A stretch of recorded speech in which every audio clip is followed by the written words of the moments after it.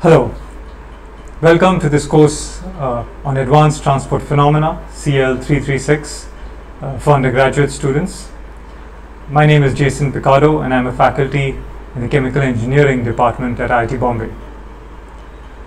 So this course, as the name mentions, is a second level course in transport phenomena, advanced relative to the first introductory course that undergraduates typically take in chemical engineering.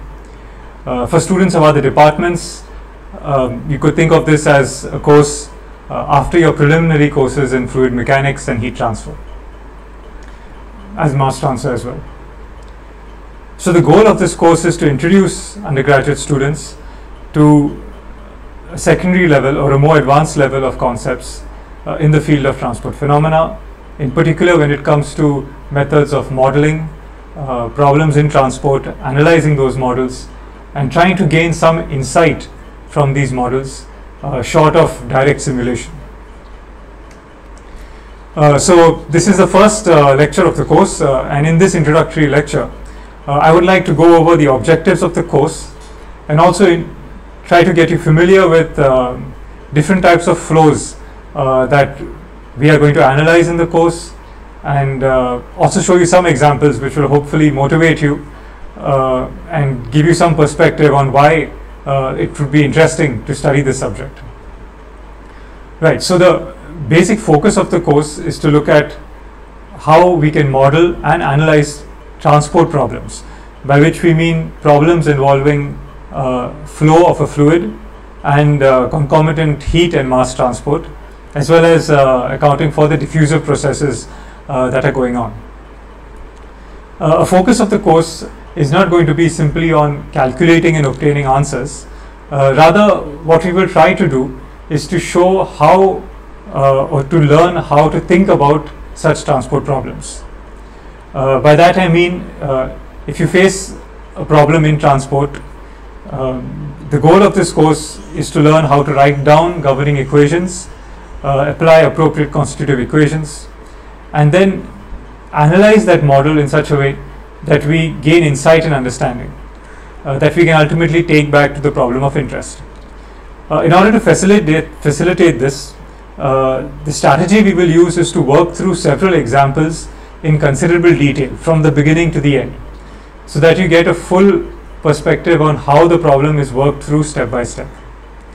Of course, at the beginning of the course we will start with some foundational material, including the basic principles, the governing equations, and so on.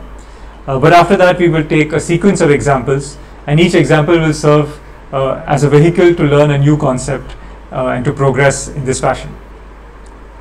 Another point to keep in mind is that the focus of the course will be on analytical methods as opposed to direct numerical simulations.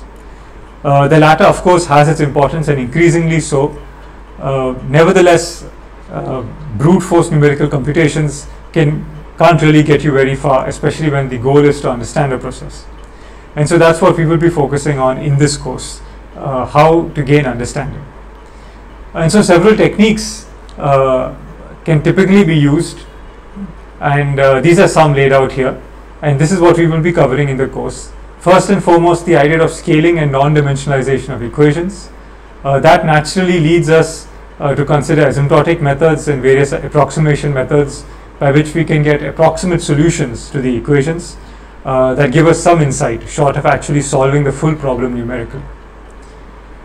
We'll do several such problems using these techniques, and towards the end of the course we will consider the stability of flows. This is both a beautiful aspect of fluid mechanics, the fact that a same problem can have multiple solutions, each of these solutions possibly going unstable and giving rise to a new branch of solutions. But beyond that, the asymptotic methods that we will be using will lead to, yes, an approximate solution which is a valid solution. However, there is no guarantee that this solution is actually what one would see in nature or industry or the experiment, because it's possible that these solutions could be unstable.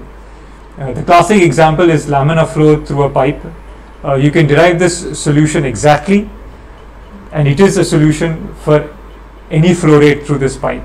However, as we all know, and as Reynolds first characterized, if you increase this flow rate sufficiently, the laminar solution is no longer realizable. In fact, it goes unstable.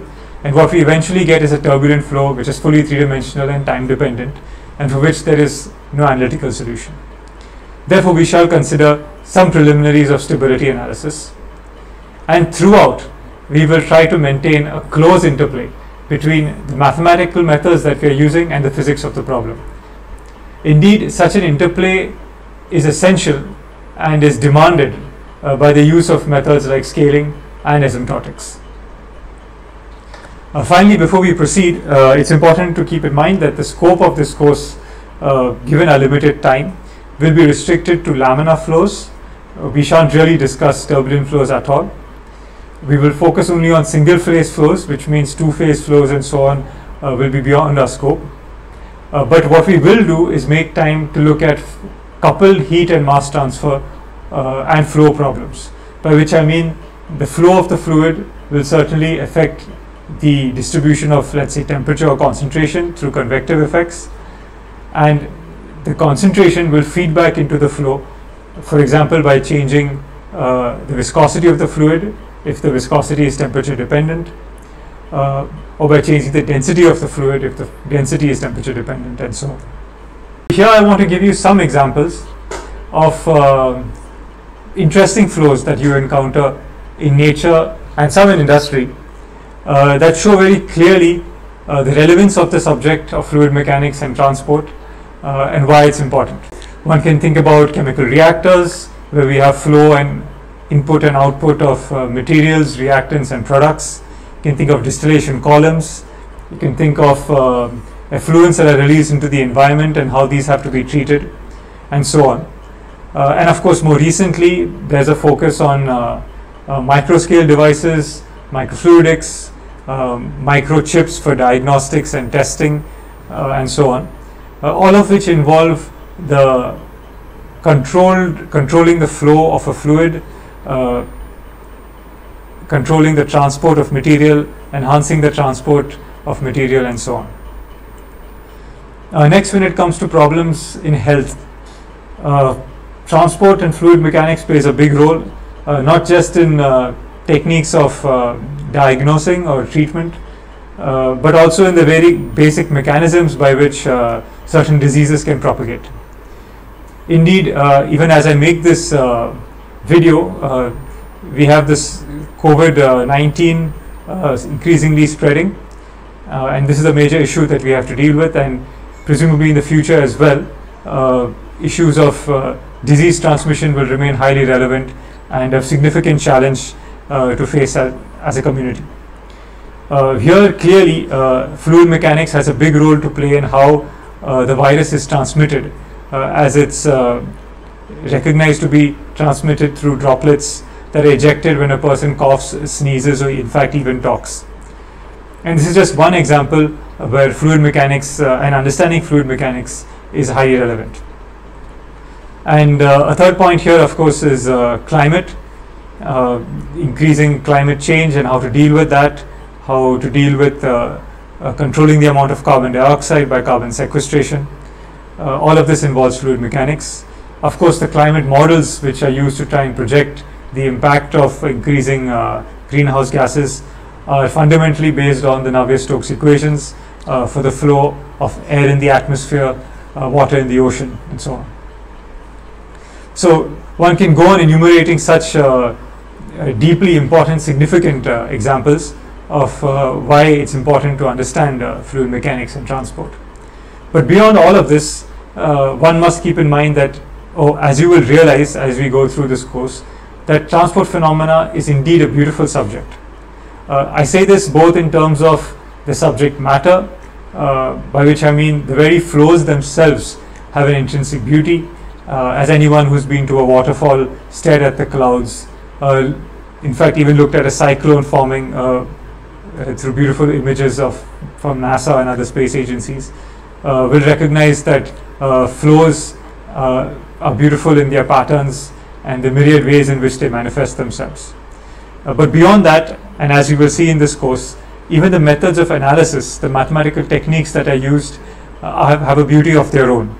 And the way those mathematical techniques work in correspondence with physical ideas is truly something joyful to apprehend and to work with. So instead of going further, we will now consider some examples, and I will allow the screen to take over completely.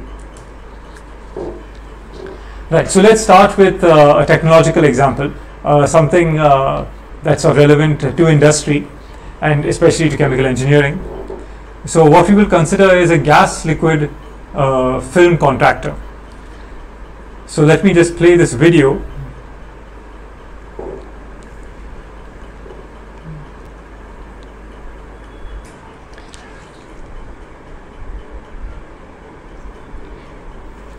Yes, so here's a video from the company GEA, which shows a falling film evaporator. And as you can see, they're showing a nice cut section at the top. So the idea is that liquid is allowed to flow in over the top, where it flows through a whole bunch of cylindrical tubes, while air flows from the bottom. And the outside of the tubes are heated so that the liquid evaporates off. The key point is that the liquid on the inner side of the tube forms a film and flows down as a free film, as you can see here. Notice also the waves that form on this film. These actually form through a fluid dynamic instability, and those waves increase mass transfer. Yes, this is just showing you how the pipes are being heated externally, allowing liquid to evaporate from the center. The key point is here that in this configuration you really have a flow of a thin liquid film. On one side it sees a wall, and the other side it sees air into which it is evaporating. So a key aspect of the problem here is to understand how the film flows, and especially why and how we develop these waves that are shown here purely schematically. Of course, this is not a direct simulation in this video. Alright, so there's been several efforts to try and understand the development of waves on the surface of a falling film, motivated by the fact that these waves have the potential to increase mass transport between the film and the air.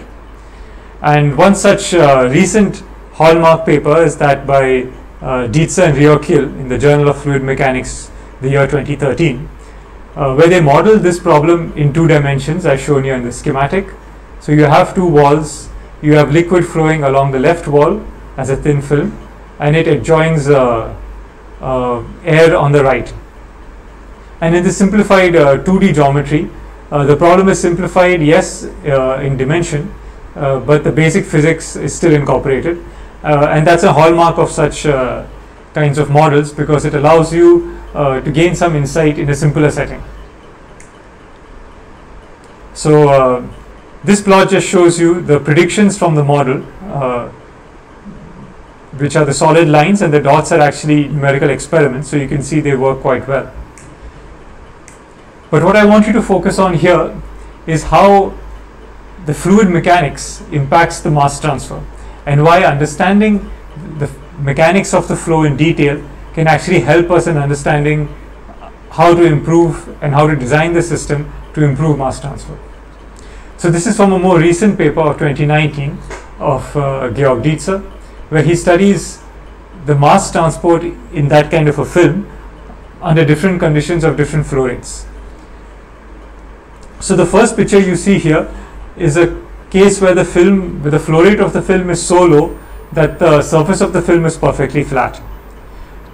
This is sort of the analog of the purely unidirectional flow solution that one sees in pipe flow. But as we know, as the flow rate increases, the unidirectional pipe flow goes unstable. The same will apply here. As the flow rate of the film increases, eventually its surface goes unstable and it starts forming waves. But in this case, where the flat flow is stable, you see that mass transfer proceeds relatively slowly. That can be visualized by this color gradient. So essentially the air is supposed to contain a solute which dissolves into the liquid, and the concentration is shown by the color, where red shows high concentration and blue shows low concentration. So you can see that the solute is diffusing into the film from its top surface rather slowly and purely diffusively, and so there is a strong boundary layer near the surface, and the solute is entering into the liquid quite slowly. But now at a higher flow rate, the liquid film begins to form waves, and the moment you see these waves, what you notice is that there is significantly faster and deeper penetration of the solute into the liquid. This is driven by mass transfer enhancement due to convection associated with the circulations that are formed below each of these waves. So you can see it more clearly here. Under each wave crest there is actually a vortex, and that vortex pulls or disrupts the concentration boundary layer. So it brings solute that just enters the film at the surface. It carries that solute deep into the liquid because of the presence of this vortex as the waves propagate.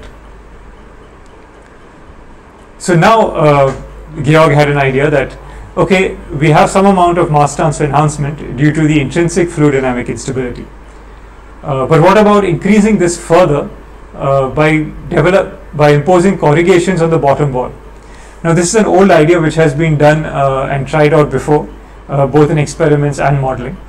But the presence of or the ability of this particular model to predict the dynamics very well, very accurately, allows one to be more rational in the design. So here's the first case where you use a typical kind of high wavelength corrugation.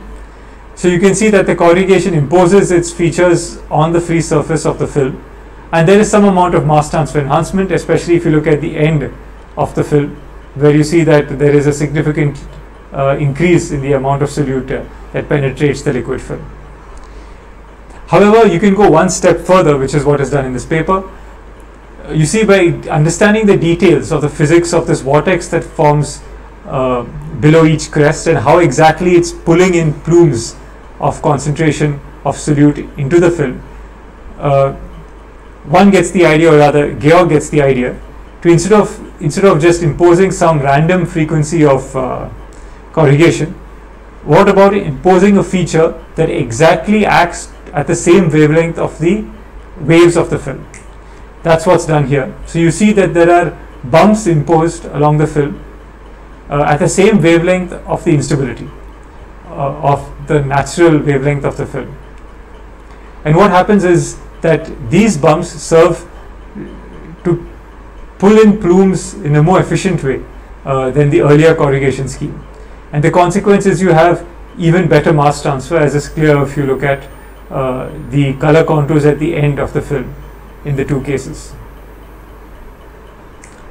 Alright, here we can see a video of the same thing. So you see that in the case of the fat film, there is some amount of entrainment of the liquid plumes, of the solute plumes,